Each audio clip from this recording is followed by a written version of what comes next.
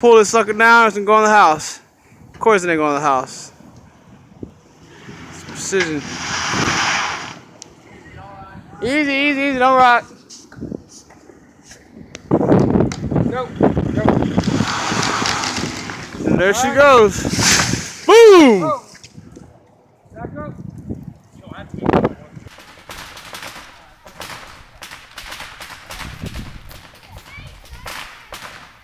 It's alright, he'll be up here. Oh, okay. He's good.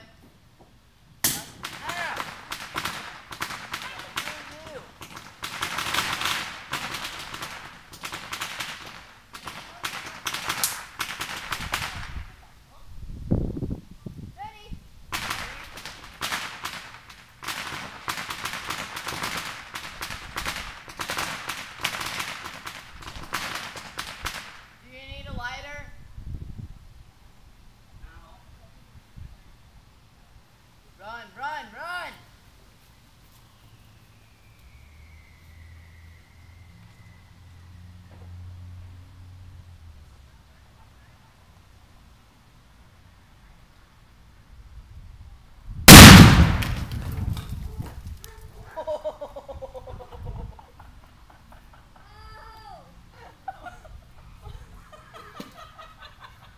That was freaking awesome! Hey, pass me my sandals. Oh my god, give me my sandals.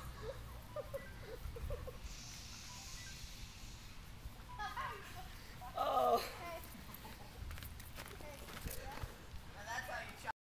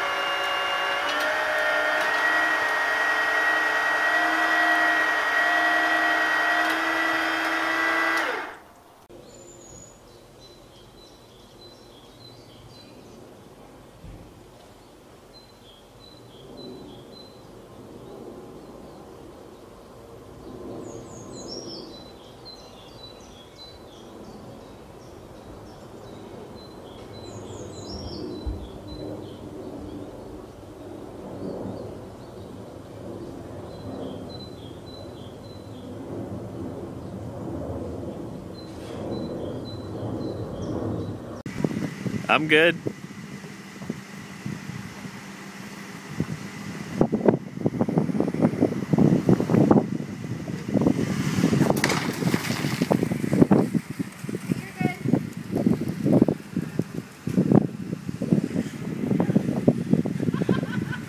hope I got that.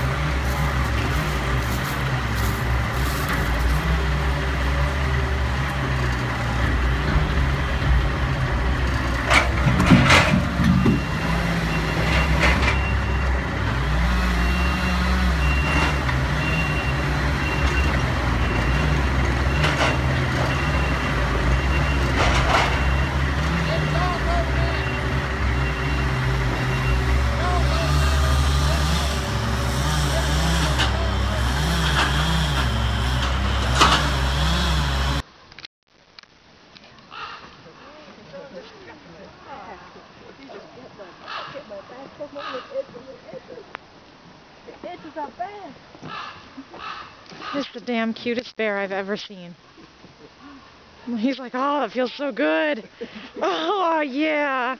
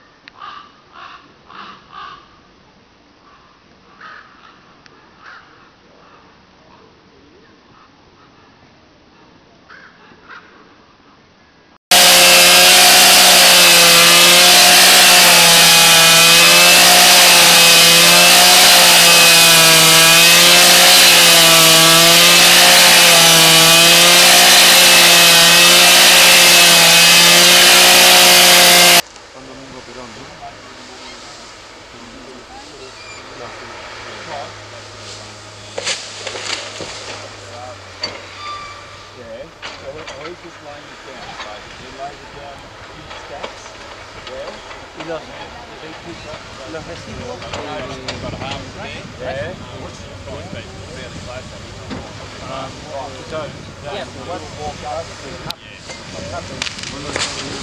Stays there.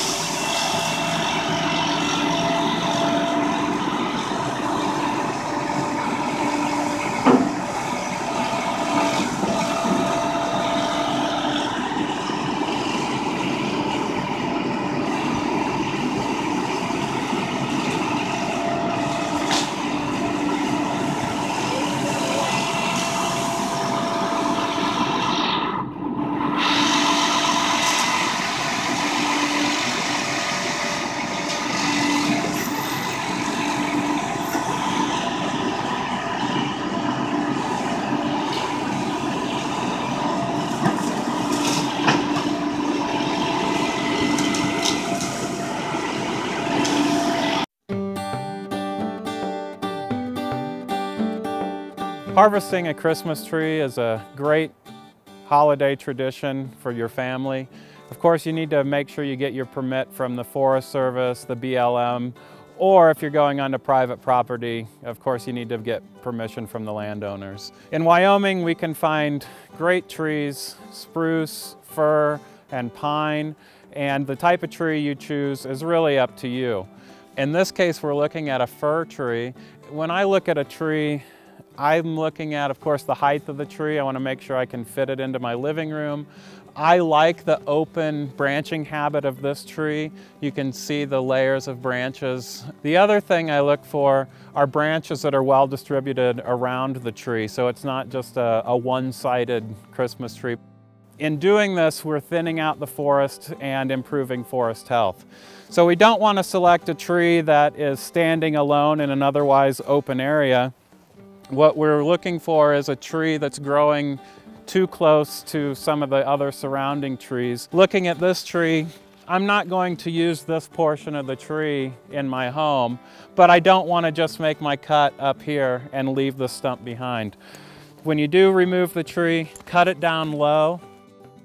This is Chris Hilgert with the University of Wyoming Extension, and you're watching From the Ground Up.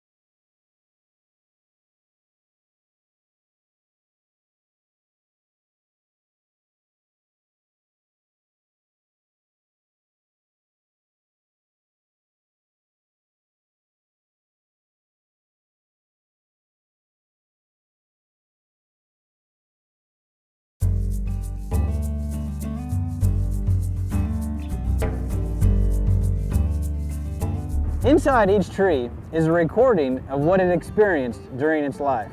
Each growth ring usually represents one full year in the life of a tree. But the rings can also tell us about changes in the climate and even sunspot activity. Dendrochronology is the science of using tree rings to determine past climates, date old buildings, and even calibrate radiocarbon dating. Tree rings are the result of new growth in the vascular cambium of the wood. They are visible because trees grow quickly in the spring and early summer, and slowly in the winter. Wide rings represent a year where conditions were favorable to growth, while a narrow ring may signal a drought occurred that year. Trees that grow in temperate zones usually have the most visible tree rings because seasons differ from each other markedly. While seemingly insignificant, tree rings have proven to be a valuable scientific tool. From the University of Wyoming Extension, I'm Stump, exploring the nature of Wyoming.